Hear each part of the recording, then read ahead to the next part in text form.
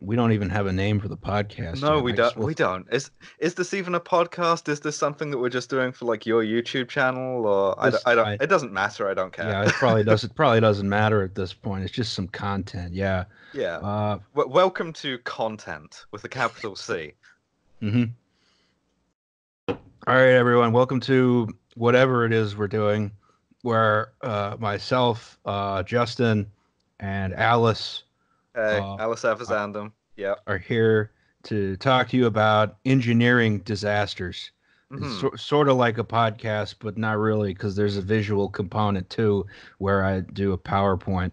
So for the first episode of whatever the hell this is, we're going to talk about I-bars. We're going to talk about redundancy. We're going to talk about Mothman. We're going to talk Hmm. about redundancy. We're going to talk about the 1967 Silver Bridge disaster and redundancy, of course. I'm looking forward to this one. I love a good bridge collapse. And just to establish the dynamic early here, you're the technical one. You know this stuff. I am the jokes idiot who has read the Wikipedia page 5 minutes before. So I know it's a bridge, and I know it didn't go so well. Yeah, it fell over, unfortunately, Hmm. which is what we're about to learn about. That's the one thing Okay. you don't want a bridge to do. Sometimes like maybe if it's like a drawbridge, it sort of Ah, that's true, falls yeah. up and down. Sometimes that's good. Hmm. That's the only time I can think of it, though. Okay, so the Silver Bridge disaster is the one they teach you at engineering school usually, or it's a big part of the curriculum. So anyway, uh, let's talk a little bit about iron bridge construction, right? Okay, so this is the Iron Bridge in Shropshire in England, right? Oh yeah, that's the first one they made out of cast iron, right? Yes, and the thing is, they didn't have any math to support what they were doing at the time, right? Not or not certainly not what we would now conceive of, right? And of course, there's no Hmm. modern techniques, so all of No, this, you just eyeball it. It's fine. yeah, exactly. It's like it's an arch bridge. You can't fuck it up that badly, Hmm. right? I mean, you can, but usually during construction, once it's up, it's there. Yeah. So we didn't have modern engineering techniques either. So all this ironwork is held together essentially with carpentry joints. Is that good? Like, well, it's still up. You have a It's photo still of it, there. so Yeah, we have the exactly. slides. So yeah, this is fine. It can't be Yeah, too bad. if it's still there, it's not that bad. Hmm. Yeah. All right. So, but eventually we start getting into an era where we have math, right? So there's this German guy in the 1860s, right? And he wrote a book. Hmm. Not the Inventing Ger math. Yes, yes. Not the German guy we usually talk about in the sort of content we do. This was Yeah. Good. 1860s Good. German I'm guy. I'm Yeah. looking at the slide here, and it's just Yeah. I see an A and what looks like an ER, and I'm just like, nah. All right. So this was August Ritter. He was a German engineer. He wrote Theory and Calculation of Iron Bridges and Roofs, right? Where we sort of get I'm not sure if it was from this book that we got classical truss theory, trying to avoid putting math on the screen. No one wants to see that, right? Um, Yeah, but but you build the thing with the triangles and it doesn't fall down. Like yeah, we've all exactly. played Polybridge or whatever, so So the way this if you're watching this and you went to engineering school, this is where we get the theory or the method of sections for calculating the stresses in individual members of a truss, right? And the reason we do it this way is to simplify calculations, right? Because engineers are lazy. Uh, so incidentally, if you are going to engineering school or have gone to engineering school and you're listening to this, I'm so sorry I don't know anything.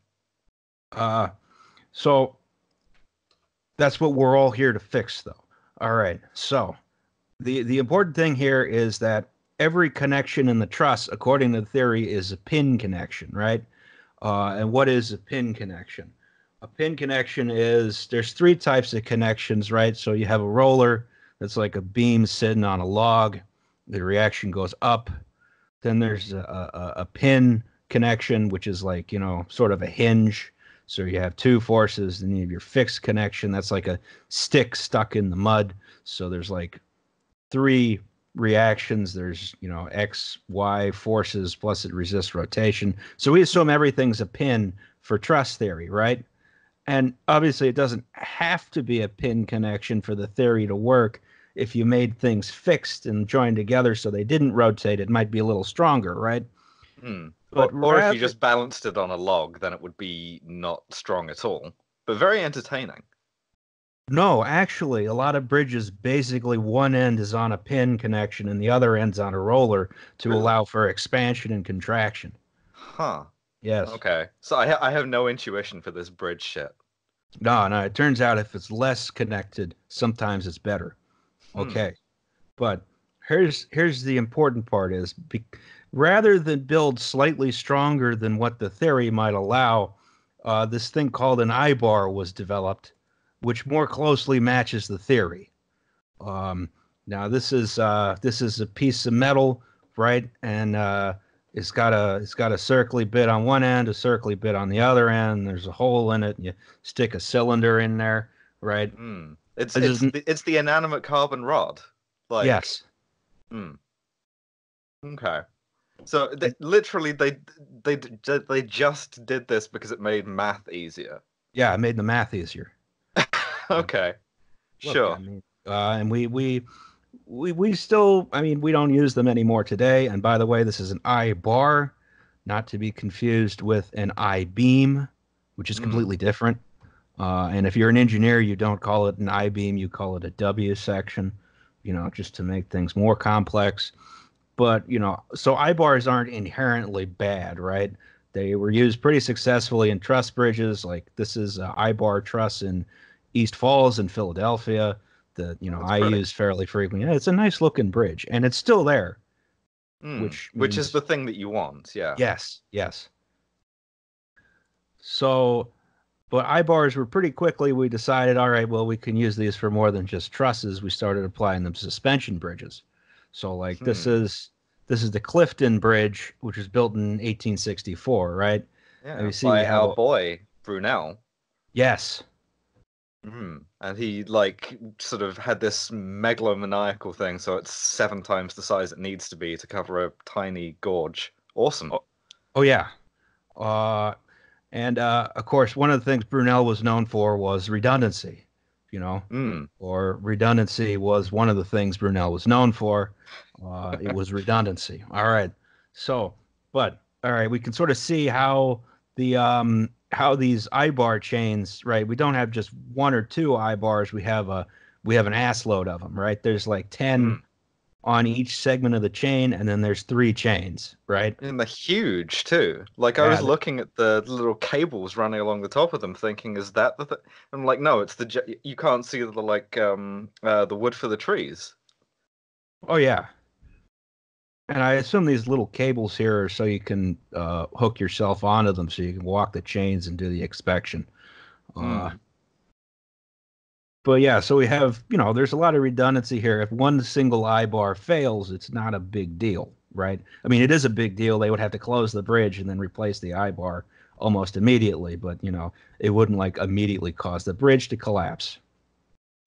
Now, let's fast forward a bit. We're going to 1928 in West Virginia. Wild and wonderful. So, Hmm. Having just got off of bombing, striking mine workers with aircraft, the government decides, "Hey, let's build a bridge." no, the government didn't decide that. Private Hmm. company did. Oh, even better. Yeah, so That's like the mark of efficiency and quality. yes. So, the Gallia County Ohio River Bridge Company decided they were going to build a toll bridge at Point Pleasant across the Ohio River, right along where this red line is, right? And you may notice there's not a bridge there anymore, which is a problem. Yeah, it's sort of a very obvious failure mode. Although I do see one that's like right next to it. Is that the one they built after this one went No, that bad? is the railroad bridge, which was there before and was there afterwards as well. Ah. Once again, railroads like beating all comers in terms of making bridges that stay up because you have to do math. Yes. Train good, car bad. Train good, car bad. Yeah, that's the policy proposal level that we're going for. We had rent control, and now we have train good, car bad. Yes. This is a simple policy proposal I think even congressmen can understand. Uh, so this private corporation, right? They put out a bid for an engineering firm to come up with a design for a bridge that would go here, right? And they wanted a regular suspension bridge with, cables like we have now, not with chains. Chains were kind of old fashioned by this point, right? But Retro. a firm called J.E. Griner Company put out a bid which undercut everyone else's bid by a huge margin, right?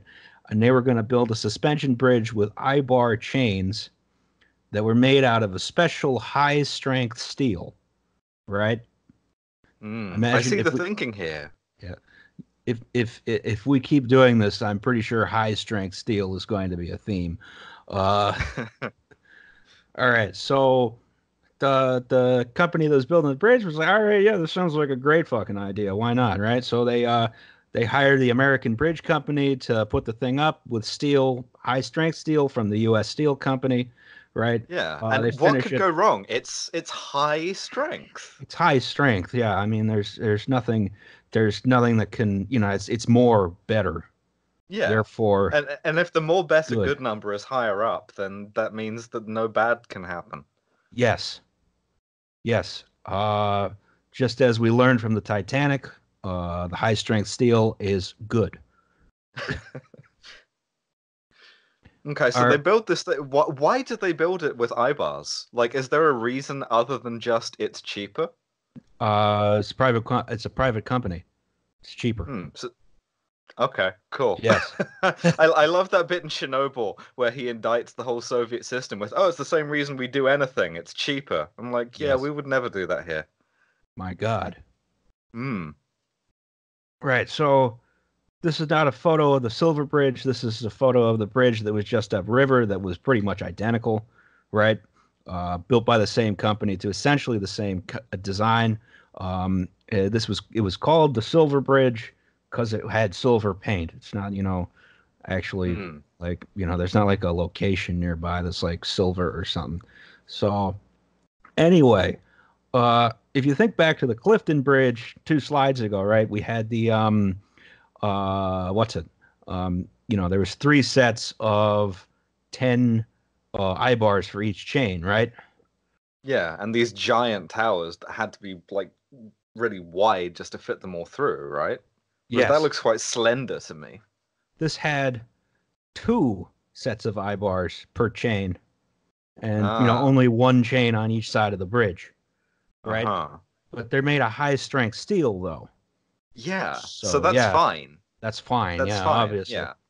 So this caused a couple problems, though, which were kind of uh, compounded themselves over time, right? Number one being it's very difficult to inspect the chains because it's kind of hard to walk up the chains to take a look at them, right? Especially when they're that much thinner too, right? Like Yes, that was the big problem. I'm just saying, if I had to pick between like walking up and harness on the like giant wide eye bars or these tiny ones, I know which one I'm picking. I wouldn't walk up any suspension bridge cable. Yeah. That's scary. I, Just I yeah. Don't do that. Don't try this at home. we Bridge well inspections, no.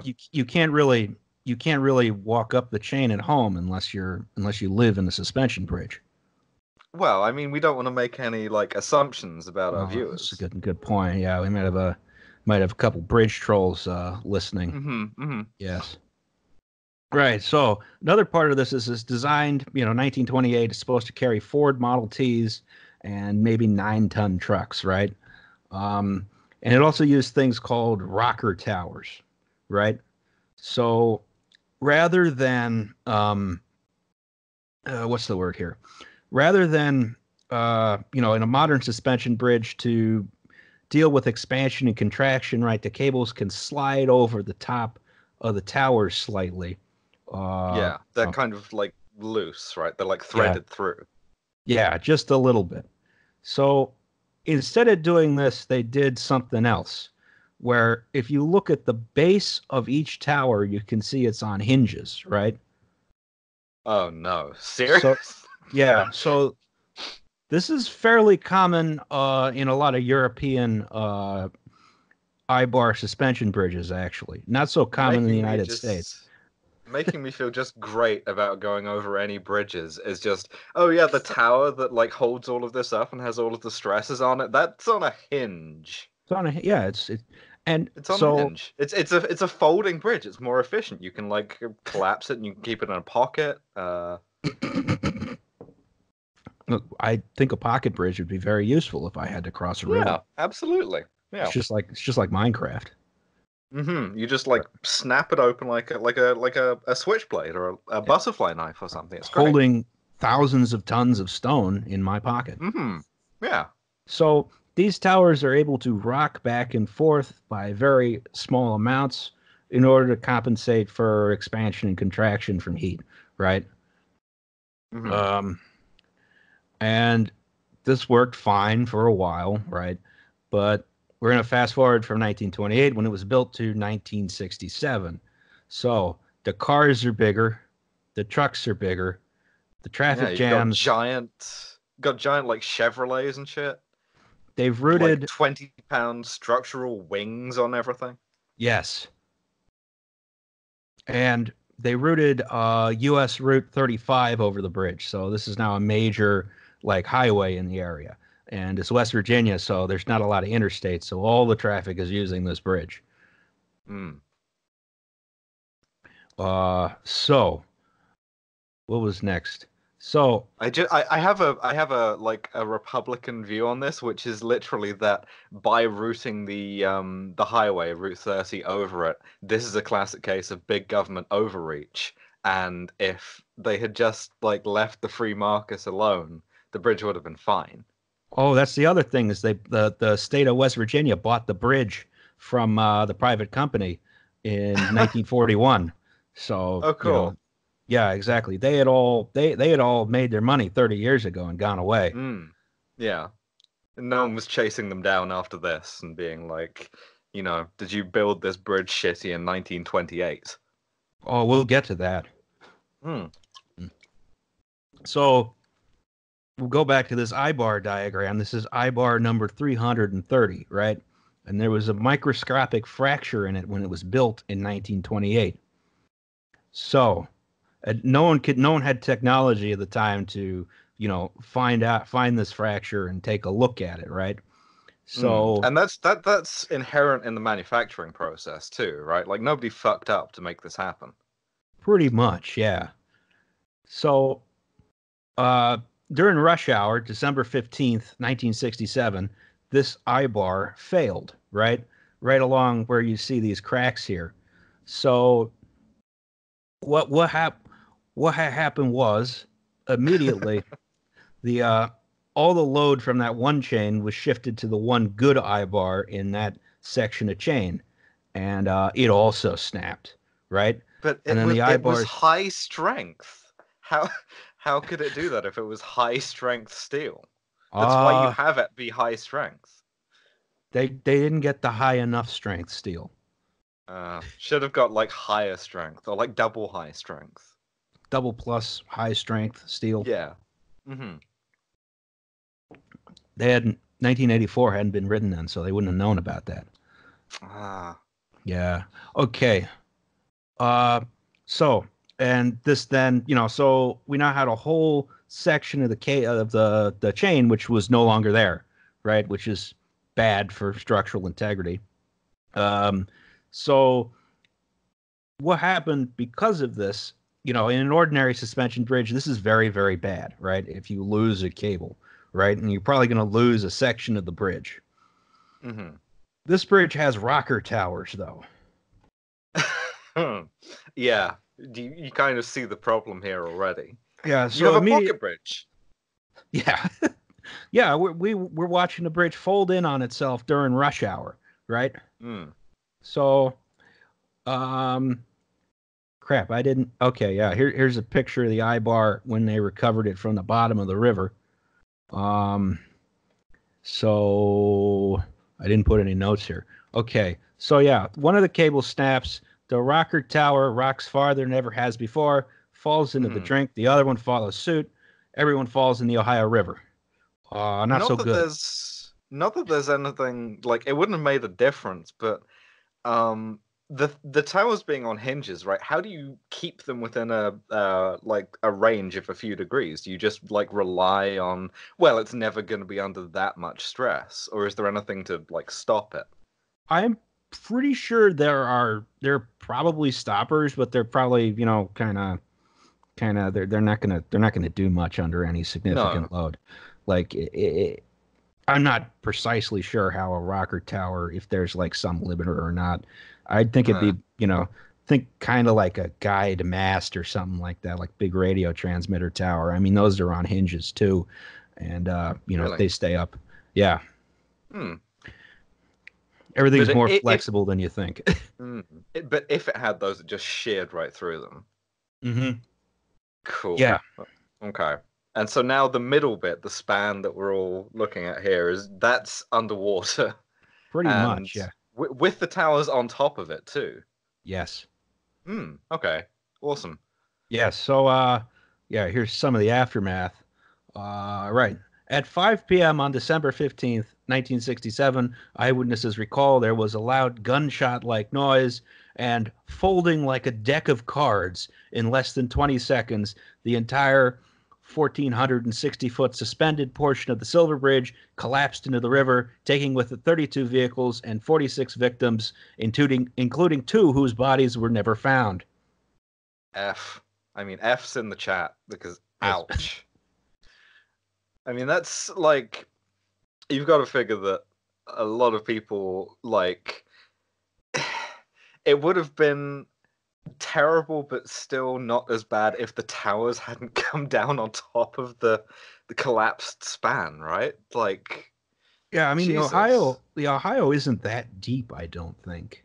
I might be Yeah, I completely wrong mean, on that. well, you can see like there's like a shallow barge in the slide there with the cranes on it, and like that kind of draft means it's got to be a pretty shallow river, but like obviously the drop's going to be bad, and but like having a fucking like giant silver aluminum painted tower come down on top of your car, also not a great day. Like I feel like that would really put a cap on a lot of the like shit that you think you've been through in the seconds before that. Also, you're in like a 1960s car, which, Oh yeah, so if you've it's already been impaled on the steering column by this point. It's fine. yeah, and if you Yeah. you are if you are living, then it's not like it's not like those doors are gonna open if there's even like a No, slight dent in no. the car. Yeah. You're just getting like giant shards of like regular glass thrown at you, and like big fucking white wall tires and shit. The fuel tank's leaking. It's yeah, it's not ideal. Somehow you set the river on fire. Yeah. So they had inspected this bridge 7 days earlier. But Hmm. that inspection did not notice the tiny stress fracture under, which was basically under the paint of the difficult to access already IBAR 330, right? Hmm. So like even like this is the 60s, right? So obviously they don't have the technology. If you did, if you had that technology today, is there any way to like safely inspect that? Because you can't go up and like X-ray every eyebar, right? You can do ultrasonic testing. I think you probably would have to look at every Hmm. single IBAR actually. Huh. Um, I've got it might take a couple weeks, but you'd be able to do it. Yeah. I'm not precisely sure how they do it on iBars today, but Well, I mean, hopefully they have something because the inspection for this was literally just like a guy climbs up it and looks, right? yeah, he probably doesn't even have safety equipment. He's probably just like, you know, he's probably wearing like a nice like dress shirt and a tie and everything because it's like Yeah. 1967, and He's he's just just like, smoking also. Yeah. obviously, how Hmm. could you not? Yeah, I mean, yeah, you're up there. The air's like that little bit thinner, so you get a better, like a slightly better draw off your camel. It's great. Yeah, and he's basically walking a tightrope made of metal. Made of high strength steel, excuse me. Yes. So anyway, the lesson here is, of course, redundancy. And redundancy is the lesson, right? If we go back to the Clifton Bridge, if this had been built with many, many, many I-bars as opposed to two, if one of the if I-bar 330 had failed, again, they would have shut down the bridge and replaced it, but it wouldn't have fallen down. No, because you still have 7 or whatever on that one side. Like, it's not gonna like overpower it, but you have to have like a sleeker aluminum bridge instead of this giant squat brick thing. Yes. So the victims went out and they sued U.S. Steel. They sued American Bridge. They sued the state of West Virginia. And in 1971, the National Transportation Safety Board, they acknowledged the design of the bridge was unsafe and made regular inspections very difficult or impossible. But they assigned the blame to nobody. Love when that happens. My favorite regulatory agency. And as you say, if we keep doing these, I expect to hear a lot more about the NTSB. So, yes, the locals, on the other hand, assigned the blame to none other than Mothman. Of course. Of course they did. I believe this implicitly now. Like, you're the engineer. I'm the Mothman truther. I think this was a rogue Mothman. And I say rogue because we don't want to tar all Mothmen with the same brush. But yeah, actions of a rogue Mothman. Yes. So I'm just going to have the Wikipedia article open for this one to talk about who is Mothman. So November 12th, 1966, that was 2 months before the accident. 5 men who were digging a grave at a cemetery. Excuse me, that was about a year before. I'm not sure. But they were out doing something tremendously normal and not spooky at all. They were digging a grave at a cemetery near Glendinning, West Virginia, and they said they saw a man-like figure fly low from the trees over their heads, right? Yeah, which is a Mothman, because personas haven't been invented yet, so it has to be some kind of cryptid. What is it? Shortly thereafter, November 15th, 1966, 2 young couples from Point Pleasant, Roger and Linda Scarberry and Steve and Mary Millette, told police they saw a large gray creature whose eyes glowed red when the car's headlights picked it up. They described it as a large flying man with 10-foot wings following their car while they were driving in an area outside of town known as the TNT area. Why? Why is it known as that? The site of a former World War II munitions plant. I see. Okay. West Virginia, wild and wonderful. So the government made Mothman, is what I'm getting from this. And then in revenge for his warped existence, he knocked down their bridge.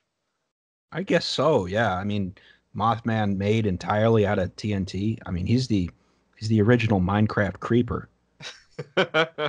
Yeah, I think the way to study this for the future is that the engineering redundancy is important only to the extent that it failed to mitigate the damage from the rogue Mothman.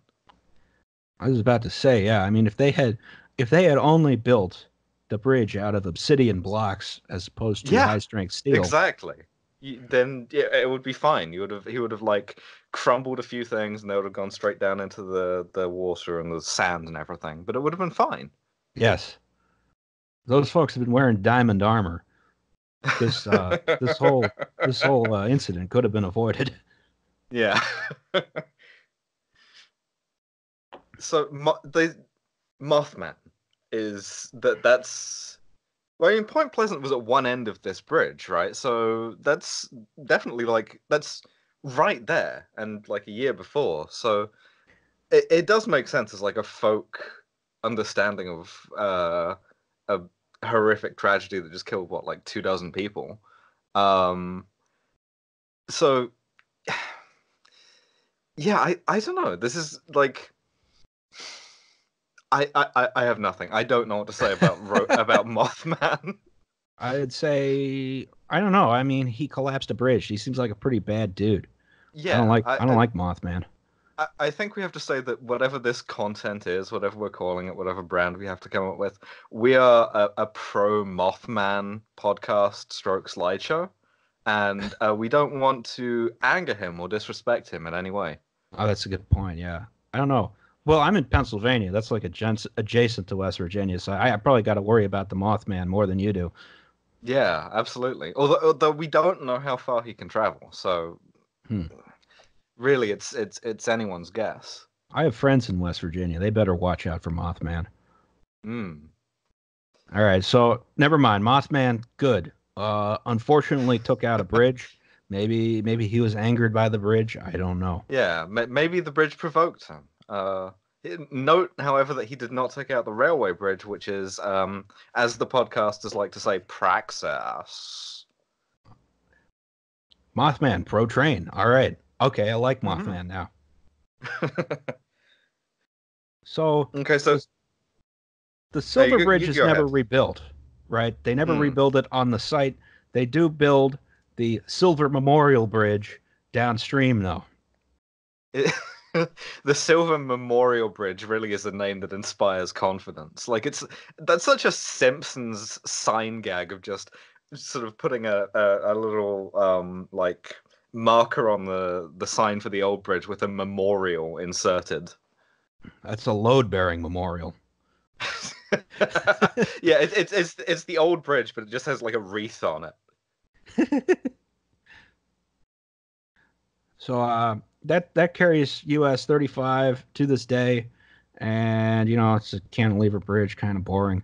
And then Is it uh, even silver? I can't see it from the photo well. I'm not sure. I only saw one photo of it. Typical. Like if that's false advertising, like I say go back and sue West Virginia. I think it's more of a gray bridge. Typical. And then uh, the last slide I got here is every other bridge of this kind in the world, of which there were three, was torn down, except this one in Brazil. Hmm. This is the Very very functioning country, especially at the moment. Yes, this is the Hercílio Luz Bridge in Florianópolis, in Santa Catarina in Brazil. It's very similar Hmm. design, but much larger. Designed by David B. Steinman, who was a guy who didn't suck at bridge building as much as the company mentioned Hmm. before. Yeah, well, Uh, evidently, because it's still there, Still there, and yeah. I noticed those supports in the middle of the span, which the Silver Bridge did not have. Well, Were those those are in the for original design or new? those are temporary supports because what they're doing right now, uh, you know, 60 years after the original Silver Bridge disasters, they finally decided, we should probably do some reinforcements on this. So they're adding a few more eye bars to the chains Ah, okay, in, excellent. in, in year of our Lord 2019. Uh, Yeah, you love to see it. I mean, like I do wonder if people are gonna be like, uh, no, this is terrible because it's gonna compromise the like slender newest like old aesthetics of our bridge, and just make it utilitarian and brutalist and boring. I don't know. I think they'll probably like it because they'll be able to use the bridge again because it's been closed since 1990. Ah, that at least was wise of them, like Yes. closing the bridge and just making it like a giant sort of paperweight. Yeah. Well, you can see all the same design features. You even got rocker towers. Mm. Well, I mean, I feel great about it. I'm booking tickets right now. I'm gonna go and I'm gonna drive over it in a giant truck. Um, yeah, no, this is fine. It's fine. Yes. Watch out for Bolsonaro. Yeah, that's the two kinds of danger in the world: is Mothman, Bolsonaro. Yes. Uh, I don't know. Is Mothman? Well, Bolsonaro hasn't collapsed a bridge yet, That's to my true. knowledge. Yeah. Um, Uh, hmm. I don't know. Maybe we could set Mothman against Bolsonaro somehow. Well, we just have a cage match. Yeah, Mothman. exactly. Mothman like comes up behind Bolsonaro and hits him with the folding chair. By God, is that Mothman's music? Okay, well, fingers crossed we're not going to be looking at the Elcilio Luz Memorial Bridge this time next year. That's a load-bearing memorial. Yeah. It's just a load-bearing wreath. Just a really thick steel wreath. Well, I mean, when you think about it, that's what's at the end of every eye bar.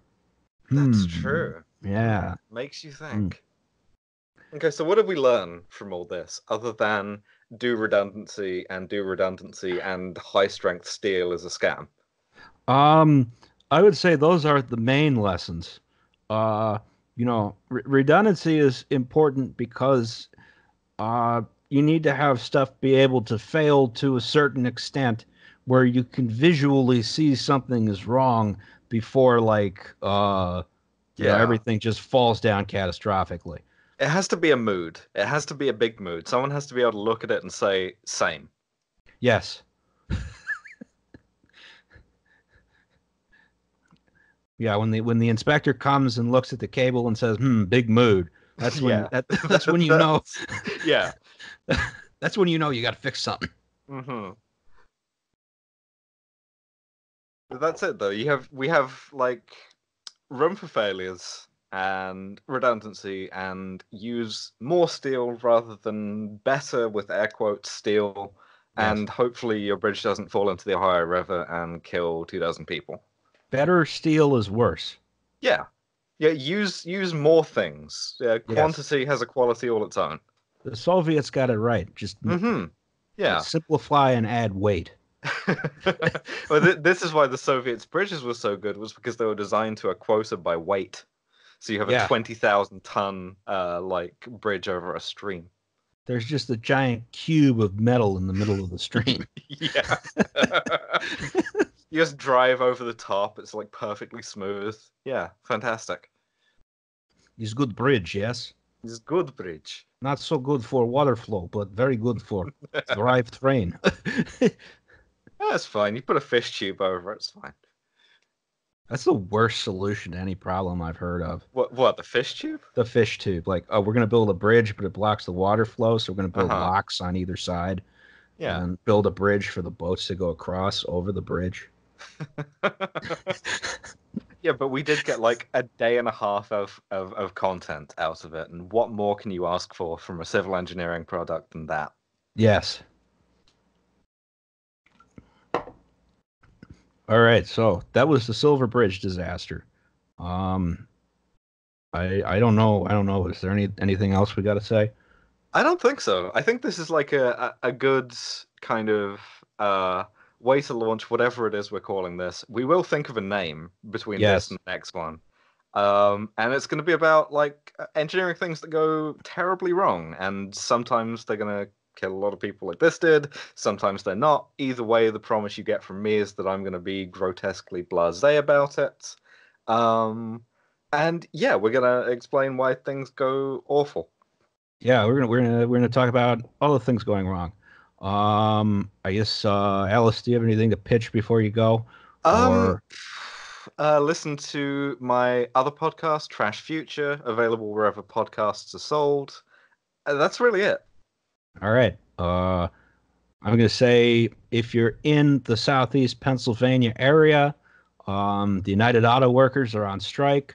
And that's important. We're having some some of our organizers are getting folks out to go support the picketers because it's a really small plant and they're doing 24-hour picketing. So, if you want to help cover some shifts, DM me or DM at little_Yenta for details on that. There's a big rally that we're holding on the picket line on Saturday, the 28th. And also, other than that, watch my YouTube channel. I don't know if this will be on my YouTube channel or not. I think so, but we'll figure it out. And we'll figure that out. Always respect Mothman. Yes. Respect Mothman, or we will come and tear down a bridge near you. You might be on it. That would not be good. Yeah.